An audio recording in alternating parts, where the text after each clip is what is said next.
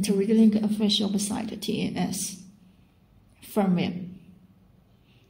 Step 1. Install firmware upgrade driver. Click and download it. And I've already downloaded it on the desktop. Here it is. Unzip it. And there are 2 files in it. Select the file based on the system of your computer.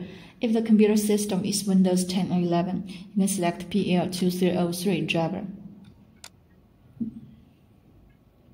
That's PC. Manage. Device Manager. Ports. Update driver. Browse.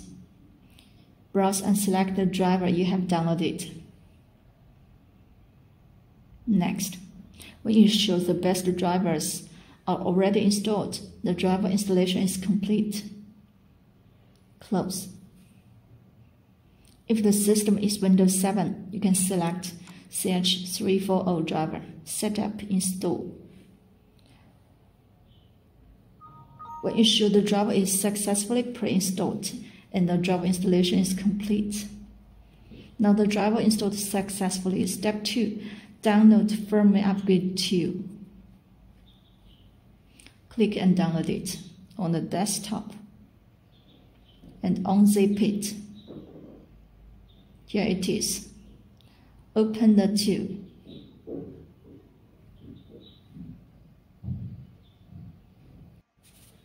Step 3. Update the firmware. Click and download the latest firmware. Here it is. And open the firmware upgrade 2. Connect a transmitter to the computer with a USB cable and do not power on T8S now. Select the right COM port and click Connect and power on T8S within 1 second.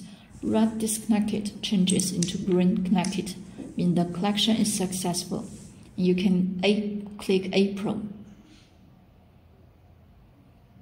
and select the firmware you have downloaded.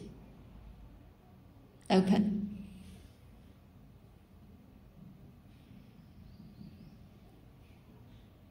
And start. When the green pass appears, the firmware update is successful. And don't unplug the USB cable now. Click Disconnect first.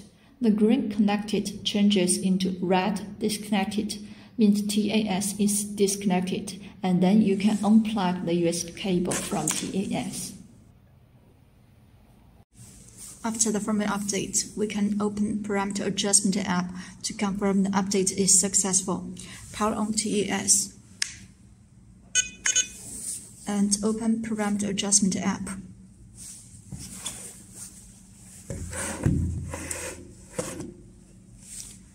Click Connect. Select RadioLink. Then you can press any one of the trim buttons to confirm the connection. So connect it in system. You can see the firmware version is 846, which means the firmware update is successful.